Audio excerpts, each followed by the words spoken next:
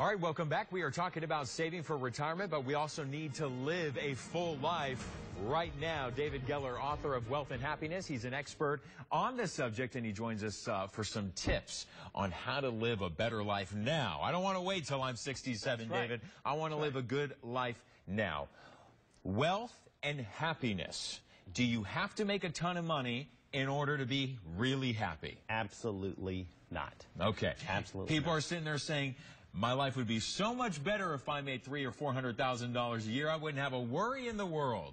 Probably not. Okay. So lots of studies, the most recent from Princeton a couple years ago, that said if you measure happiness as people experience their life, that above $75,000 of income, as people get wealthier, they don't get happier. Why is that? The reason it is because people confuse pleasure with overall happiness. Okay. So people think buying the nice car, having the luxury home, the material taking the great things. vacation is going to make them happier. Right. And to be candid, getting the new car does give you a short burst of happiness. But we all have the experience that 6 months down the road, the new car that was so exciting is now just another car. And it's a burden. And it's a burden.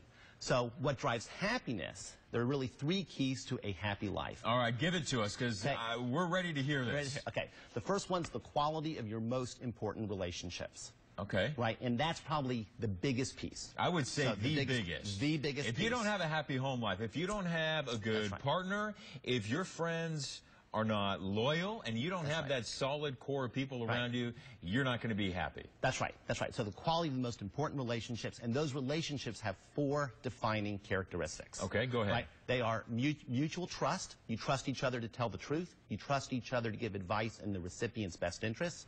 Mutual caring. You're there for people when times are tough, and you're there for people when times are good. You give your friends an opportunity to fully tell you about all the very good stuff. Okay. And then the third piece, the most important, is people who will talk to you, people you can talk to without fear of judgment. Because we self-discover as we self-disclose. And we won't self-disclose if we feel we're being judged. If we have someone who will listen to us without judgment and with compassion, it's the relationship home run. I mean, do you think this is one of the reasons why we see so many millionaires and you think their life is great, but you go and you peel back the walls or you walk through the front door and you realize it is not a happy home? Right. Even you drive down, like, what is it, Powers Ferry, you see all these million-dollar homes. They look amazing from the outside, but the inside of the home is not as pretty landscaped as the outside. And often it's not, because those people those people think being successful is about how much money you have, but it's not.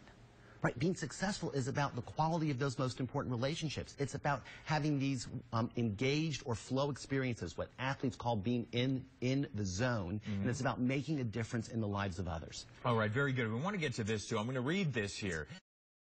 There was an interesting study done by Expedia. A lot of people use Expedia. Yeah.